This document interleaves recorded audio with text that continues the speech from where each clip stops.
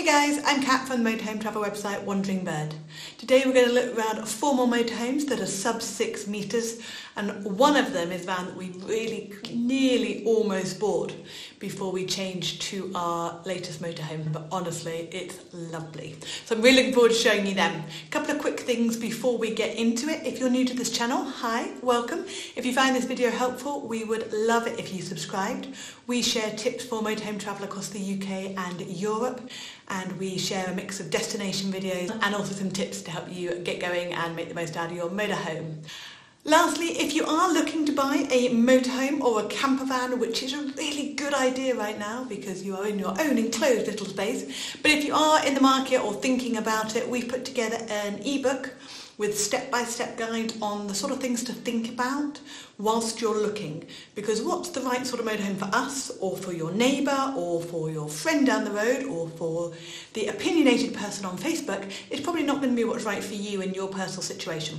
So we've put together a way of looking at it so that you can decide what's important, what's not, and when you spend an awful lot of money on a motorhome or camper van, you can be sure that it's right for what you're going to use it for. If you'd like to get a copy of that, there's a link in the video notes below and it'll take you there and you can start finding your perfect van. If you do buy one, I'd absolutely love to know what you get. Either tag me on Instagram or on Facebook, or come and join our Wandering Bird Facebook group and post some photos. I'd love to see them. Right, that's enough for me. Let's go have a look at some motorhomes. Okay, this is a Sunlight Sunvan V60. Which is, what are we on, 5.95 metres. See, 3.5 tonnes, payload of 840. Thank you very much, Loudons, for being useful. Got 2 berths, 4 travel suites.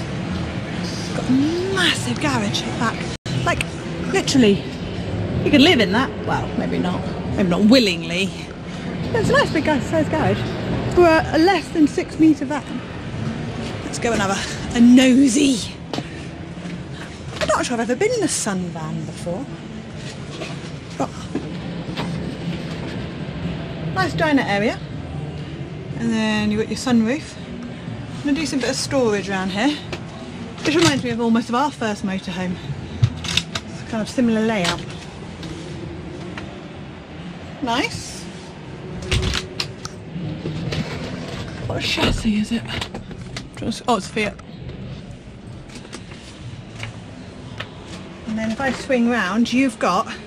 Now, we used to have a bed that you had to go up ladders to get to, and it was okay. To be fair, looking at that, you probably could just sit up. Should I try it? Should I try and... I think I might kill myself. You up. You can stay there. Hoping you can see that. There we go. I don't think you could. That much, and I've got that much. I'm not sure you could sit up in that. I also don't think you saw any of that, but I don't think I could sit up in bed on that, which would drive me mad. You could if you was floating. But then underneath here you've got, oh, you've got like an extra garagey bit. Well, that's neat. That's clever. Has that got a rail in it? Oh, that's really cool. There you go. So again, this is a sub 6 metre van with a huge amount of payload. It's got 840 on the payload. Nice hob and foldy down sink, I like those. And then you've got a fridge and a freezer and a little oven. That's really smart. It is smart. It's a baby one. It's 5.7 metres. What are we on? 3.3.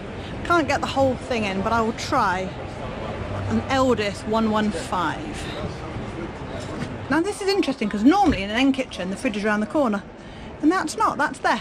Got a nice microwave at the top. I like these as well. I'm guessing they do something. Here we go.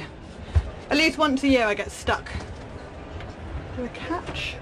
There's a catch. Aha! There we go. Oh, they're nice. And then inside, nice upholstery, like that. Huge wardrobe. This is only 5.7 metres. Crikey.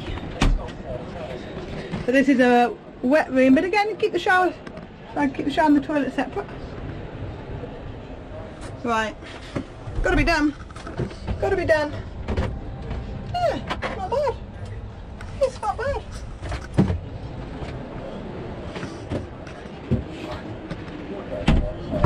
is obviously what makes up your bed. And then under there, it's all good. And what chassis is this one? It's a Peugeot. Nice. We've got a really cute little skylight. I'm guessing the light doesn't stay there all the time.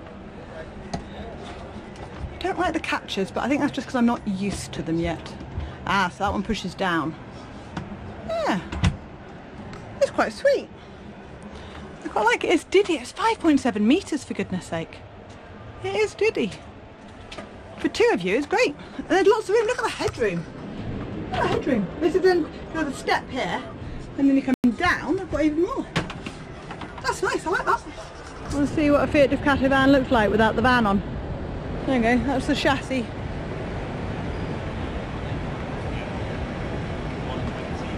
Yes. Nice. So, plant not included, but this is the Autotrail Tribute F62. It is 5.9, gross weight up to 3.5. You've got 4 berths and 2 seat belts. Let's continue. I can get round the back. So it's obviously got an end bathroom, I would surmise. Oh, I like the umbrella holder. I think it's cute. Oh, hello. So this got a drop-down bed, and it's got. It's alright. It's nice, isn't it?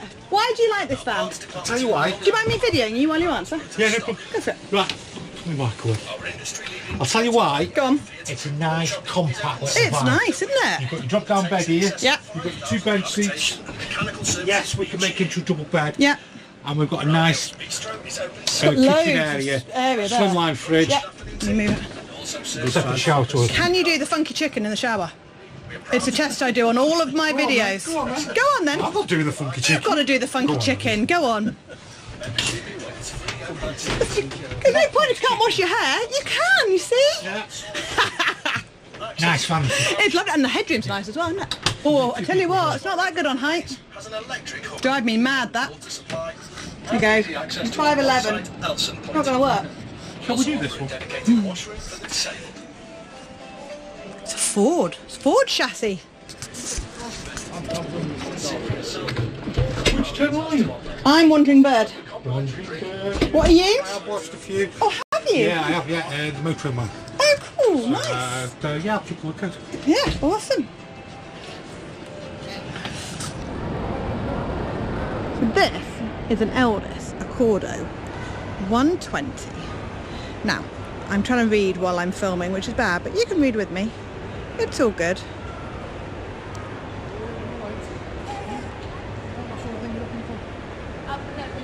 They're waiting for me to stop wittering. How long's this one? 6 metres. 6 metres. How much is the maximum weight?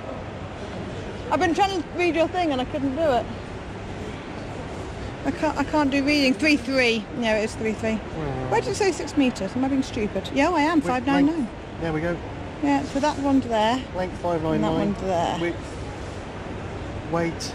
Nice.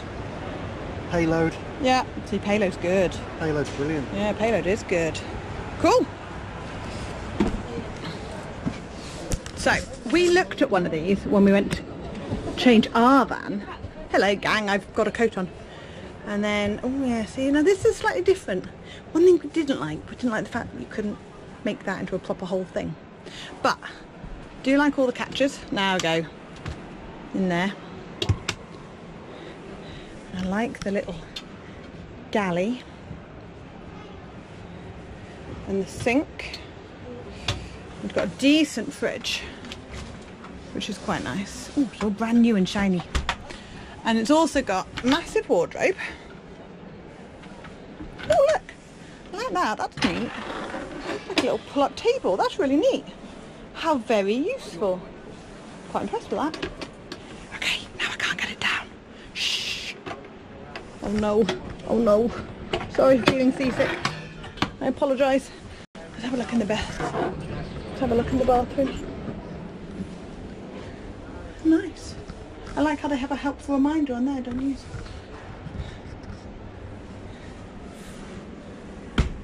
Very smart. So if I stand here, you can see down it. No, it's nice. Move my scarf off the way, I'm making a mess. And then at the front, we've got Peugeot chassis, it's nice. Yeah, very smart. We are out. We're talking about